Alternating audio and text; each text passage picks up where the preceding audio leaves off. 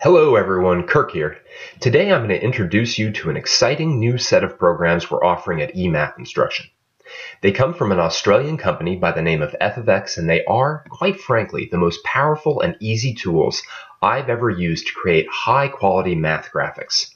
Since I write a lot of math textbooks, I need to make a lot of diagrams, graphs, and number lines, and these programs are a lifesaver. There are way too many features to show in one short video, so I'm only going to illustrate a few of them today. I have what's known as the FX Math Pack on my computer, which contains 4 programs: FX Draw, FX Stat, FX Graph, and FX Equation. Now, these programs work independently of any word processor you may use, so you can create standard graphics files in every single one of them that then can be imported into any presentation software you need or into any kind of word processing document. But they also integrate flawlessly on both PC and Mac with either Word or Pages. Now, I do most of my writing on Word, so I'm going to pop over there now to show you exactly how they work. Notice at the top of Word, we see the typical tabs that Word has in them: the Home tab, Insert, etc. And all the way over on the right, we have an f of x tab. And as you saw, all 4 programs from the FX Math Pack are sitting there: FX Stat, FX Graph, FX Equation, and FX Draw. Now, although all 4 programs are great in their own right, I'm going to be showing you today a little bit on FX Draw and on FX Stat. Here, I'm trying to make one of the most diverse worksheets ever with a variety of problems from algebra, geometry, and statistics. And I'm going to create diagrams for each one of these problems that would have taken me perhaps an hour, if not more, time before I had FX Math Pack. But now, they're going to take me only about 5 minutes in total. Granted, they may take a little bit longer because I'm walking you through the process. I'm going to show you a few different things you can do. But all in all, I could do all 4 of these in about 5 minutes. So, let's create a number line inequality graph. All right, in problem number 1, I've constructed just a basic multiple choice question, and I'm going to create a number line graph for it. And I'm going to go into FX Draw to do that. I'm going to just choose the float option. All right, and I'm going to expand the FX Draw palette. Now, over here on the left, you can see all sorts of different tools, and I'd love to show you how all of these work right now. But I'm just going to pop into this and grab a number line, and I'm going to stretch it out along the palette. All right, that's a nice number line, but I need to actually have it also graph that inequality. I'm going to make it choice 3, which was -2 is less than or equal to x less than 5. And what I'm going to do is, right now, my default setting is for my number line to go from -8 to 8, but I'd like it to go from -10 to 10. You can change defaults at any time by just hitting Set as Default, which I just did. Now that's all fine, but I still don't have that inequality graphed. So I'm going to write in -2 is less than or equal to x, which is less than 5. Now, just like all software programs, the f of x programs do take a little bit of time to get up to speed, but I've found them amazingly intuitive. In other words, my first guess about how to enter something is almost always right because the f of x folks have made it so easy. Let's take a look. And there it is, right? I'm going to click X, and it immediately shows up in Word for me. Granted, in completely the wrong place, so I'm going to bring it all the way up here, and that's okay, but it's a little bit large, so I'm just going to shrink it down to the size I want, and there we go. All right, I like that number line. Now, you might be a little bit worried because when you shrunk it, perhaps the font size on those numbers got a little bit small. It looks pretty good to me. But to go back in and modify it, all we have to do is right-click on the object or double-click with our left button. Go in and edit our FX Draw object. What I'll do is I'll click on this. I'll change my font size. Maybe I want to make it really large. Maybe I've got some struggling readers in class. So I bring it up to a 16-point font. I click, And there it is. You can make that inequality line darker if you want. You can modify it in many, many different ways, including adding color, if what you're doing is just creating a presentation. All right, let's do a little bit of graphing. In number 2, what I'd like to do is I'd like to create a graph of a parabola and have kids choose amongst 4 multiple choice answers for it. And again, I'm going to use FXdraw for this. So let me click into FXdraw. Again, I'm going to use a float so I can put it anywhere I want. Coming right back down here, I'm going to grab a function graph and stretch it open. Now, if you notice, what it did is it put a piece of graph paper there that's -10 to 10 in both directions. And I've also got the sort of major grid lines highlighted at the 5s. You don't have to do that. You can set your defaults any way you want. So now all I'm going to put in is y equals 9 minus x squared, which is what I wanted. And it's going to give me that nice parabola. F of x, of course, will graph as many curves as you'd like. So if I was trying to create a systems problem, I might do something like this. And then I would have both of them there. I can easily label these with text and all sorts of things.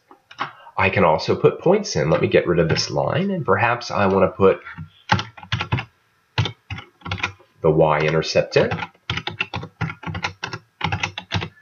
and the x-intercepts in. And there they are. Let me X out of here and minimize it.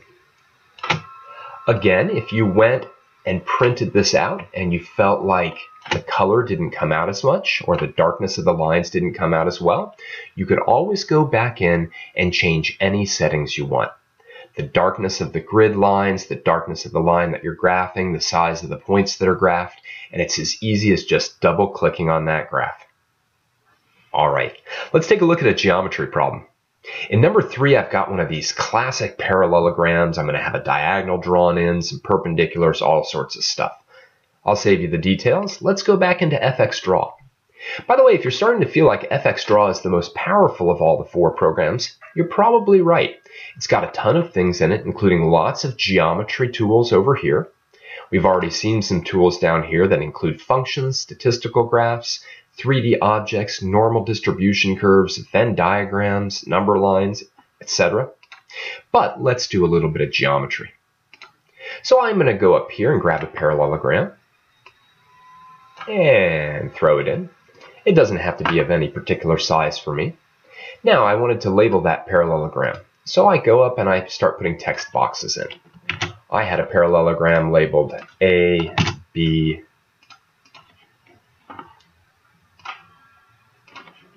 C, and D. And there we go. I don't particularly like where the lettering obviously is for A, so I just use a selection tool and drag it wherever I want it to go. There we go. Now, f of x will automatically letter important points on figures if you want it to. I oftentimes want to control the lettering, so I just insert text boxes. Now, I needed to draw in a diagonal, so I'll go up here and grab a line segment, and I'm just going to stretch it across. Do you notice how that figure is lighting up in red? F of x has what's called geometrically aware drawing. So it will try to anticipate what you want to do, and that makes drawing geometric diagrams so much easier. For instance, I'd like to now draw a perpendicular line from point A down to that diagonal. And notice what's happening, right? It's doing all sorts of things. There it's bisecting angle A. Here it's perpendicular to segment BD. And that's where I'm going to leave it. Now I really just want that perpendicular drawn down to the diagonal, so I'm going to place a point there. Point at the intersection. Okay. Actually, I don't think that point quite got at the intersection, so I'm going to delete it really quickly. Let's do that one more time. There it is. And now, strangely enough, I'm actually going to delete that line. But I can now draw a line easily from that point up to A. And if I don't like that point there, I can delete it. Let me do the same thing. I'm going to go from C out here. I'm going to put a point at the intersection, delete my segment, delete, whoops, I didn't want to do that, hit Control Z, my point is back.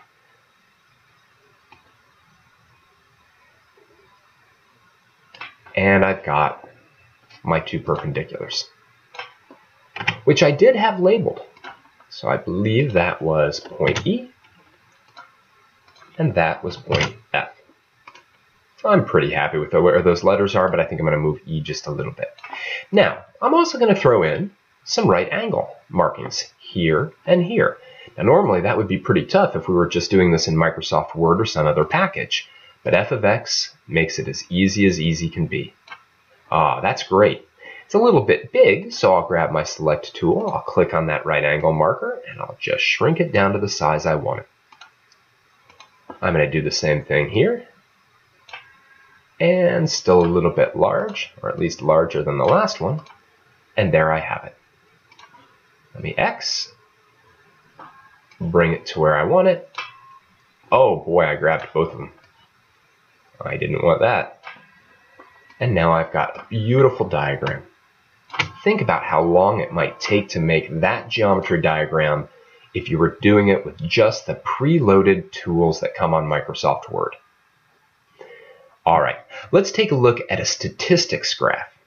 Now, in number 4, I didn't set up the whole problem, but we've got Mrs. Jackson. She's 120 freshmen whose heights are recorded in units of inches. The distribution of their heights is shown in a dot plot. Or maybe we want a histogram. Regardless, for this, I'm going to use fxstat. Let's go into fxstat and do a floating diagram. And what you'll notice now as we go into fxstat is that it's going to look a little bit different than fxdraw, considerably different. Here we can put in data, and we can put in data the way that you would just enter it manually. Apparently I really like 25s and 60s. But one of the beautiful things about fxstat is that it will generate data for you. So what I wanted was to generate some data for kids' heights. And, maybe I put in a reasonable mean, 64 inches. A reasonable standard deviation, let's say, is 5 inches. We had 120 students, and I think I'm just going to have their heights to the nearest integer. I'm going to put my results in column A because I might want to generate multiple columns of data, maybe with different distributions. I hit OK. And there's my data. Take a look at that. Isn't that great? If I highlight column A and I take a look, I can even go up here and see a bunch of relevant statistics.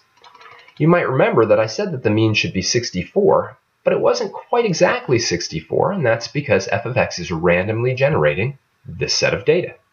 Now, we don't have any graph there, and that's because we haven't told it to graph. We can make almost any graph under the sun. Look at all these univariate graphs, then bivariate, even trivariate graphs. Right now, let's stick with this histogram. I know it said it was a dot plot, but we all like histograms too. I'm going to go up, click on this question mark. I'm going to put in column A. Let's take a look and see what it looks like. That's actually not so bad, right? That's a nice histogram, but it was kind of auto-generated. All I have to do is right-click on this, and let's play around with it a little bit. I say that we start it at 50, and instead of having rectangles that have a width of 5, I say we have just widths of 1. That's not bad at all. In fact, why don't we keep that one? I don't think I need to start it at 50. I could just start it at 55, so let me do that. Very nice.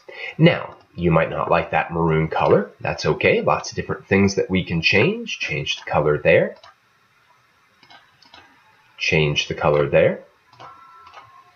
Now imagine that you print this thing out and photocopy it. That might be a little bit too dark.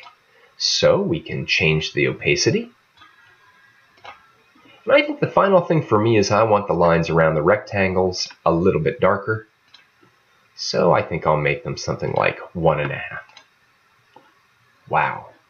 Finally, hey, let's give it some titles.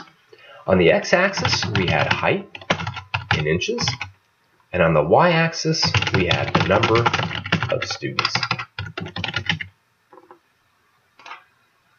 All right, I like it.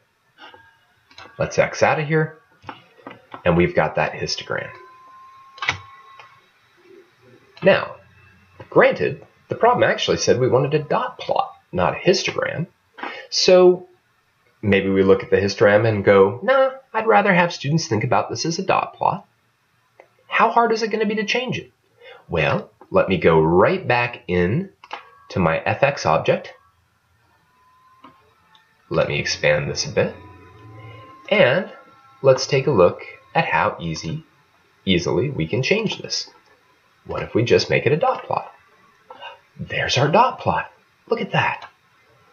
And of course, there are millions of different things we can modify in that dot plot, including making the dots just purely black as opposed to gray like that. But how wonderful is that? Making a dot plot on Microsoft Excel can be very, very difficult. Histograms aren't a piece of cake either, and yet FXStat makes them both as basically simple as putting the data set in. And you don't even have to put the data set in, because it'll generate it for you. In my mind, the FX Math Pack is a set of 4 programs that no high school, college, middle school, even elementary school math department should be without. It will make creating mathematical diagrams fun, interesting. You can use these programs in mathematical demonstrations even in your class, especially the geometric tools in FX Draw. They are simply wonderful tools that save math teachers tons of time and give them the confidence to make high-quality worksheets and assessments that their students need. You can find more information about these products by going to our website, www.eMathInstruction.com, and checking them out. Please feel free to contact us if you have any questions whatsoever. There are also free download trials on the site. This has been a presentation by eMathInstruction. My name is Kirk Weiler. And as always, keep thinking and keep solving problems.